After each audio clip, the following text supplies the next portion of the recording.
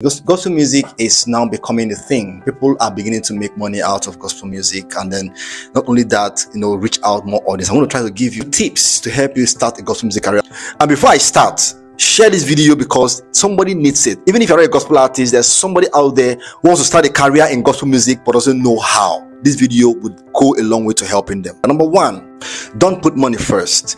A couple of gospel artists go into that career thinking that it's all about money, and so they put money first in their decision. They put money first in how they do things. And the thing is that when you put money first as a person that wants to go into gospel music, the first thing that happened to you is that you don't get there. You make mistakes in the process. You make wrong decisions. You become very, very mundane in your thoughts.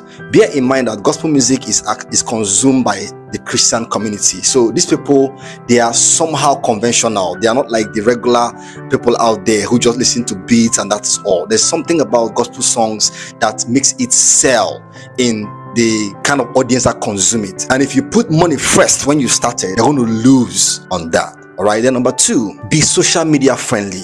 You see, many gospel artists want to go into that career without really knowing that the most important thing right now in this current age is how much social media they know.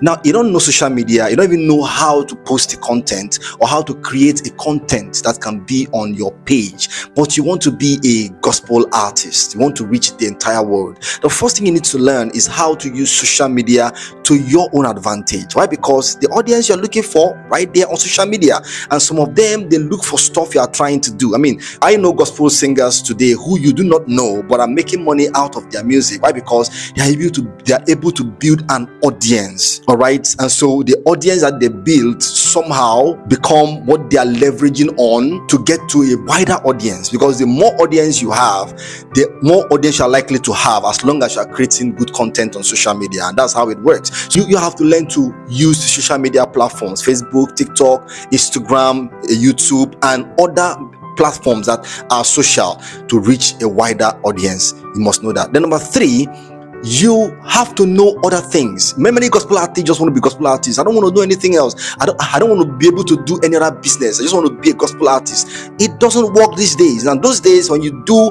a good song, I go to the marketer, and then he will sign you, or he will take your song and market it for you, and then you make some money. But these days, it does not work like that. To get a marketer to market you is really a serious situation. So what do you need to do? You need to know other things. Know how to sew, know how to make hair if you're a woman, or even for guys, know how to drive. You can drive, that can help you. Know how to do one or two things that can put money in your pocket and food on your table while you build your music career. Why? Because paying for studio sessions is not always easy, and it's becoming more difficult these days. Even though I still encourage gospel artists to learn how to produce themselves, right? It's not a bad idea, but to get a good production, you need a good studio to help you out. So you need to learn how to leverage your work. Know something that would give you money. Alternatively, get a job. All right, get busy with something else while you build your music career. My dad told me that music is expensive, and I didn't know until I started going into music. It's really expensive. All right, number four, attend churches. You see, the thing is that many gospel artists think that they can run their gospel music career without the church. It doesn't work. Why? Because the church has a way of promoting your music. The reason why many songs you are hearing today are getting to it because the church is accepting those songs, and they are also sharing those songs in their various platforms. That's why you are able to hear some of the songs like Mercy Chinwo, GUC, all of them. The church actually plays their songs. They invite them, and then they put those songs out there, and then we get to hear them. So if you remove the church from the equation, your music won't go far. I mean, this is worldwide. So the church plays an important role in how far your song can go. You don't know how much your song can go if your church members just share them. So let's make sure you are in church, that the church itself too will help you boost your song to go out there and it can go viral. Who knows? Number five, build relationships. You see, the thing is, nobody can survive alone. You must build relationships that can leverage upon.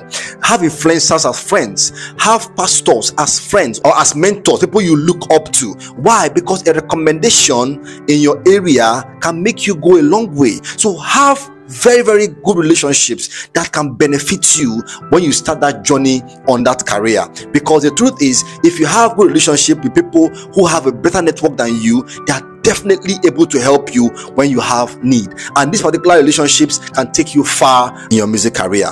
Number 6, have a unique voice. I will not finish this video without mentioning that. Have a unique voice. I don't mean have a beautiful voice, but have a unique voice. Have a voice that is able to reach an audience. If you have a problem with your voice, get a vocal coach.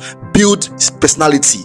Be bold. Be attractive. Be lovable. Let people see you and say, I like this guy. I like the way he sings. I love this lady. I like the way she pitches. I like the way she uses her voice. Be lovable. Be friendly. And then also work on your voice. Make your voice extremely beautiful. Build a good personality both online and offline.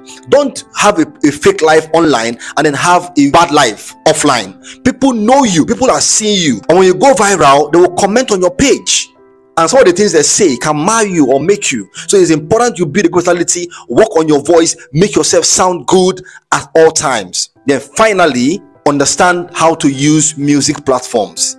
Now there's DistroKid, there is a lot of them, Amuse and so on and so forth. Understand how those platforms work, how to post on them, how to use them to reach a wider audience, how to distribute your songs through them. Study, know about this music platforms to help you get far when it comes to reaching the audience you are looking for. With these few points, I'm sure you will have understood that starting gospel music career is not as hard as it sounds. However, it requires discipline, focus, and dexterity. So when next you think about your career in music, remember these things I just said. That's not all. There's still a lot more, but these are the most important aspect of starting, so you can grow gradually and appreciate your small wins. When you start making some little money, don't spend it on fake life. Spend it on building yourself better, become a better singer, and reach more audience.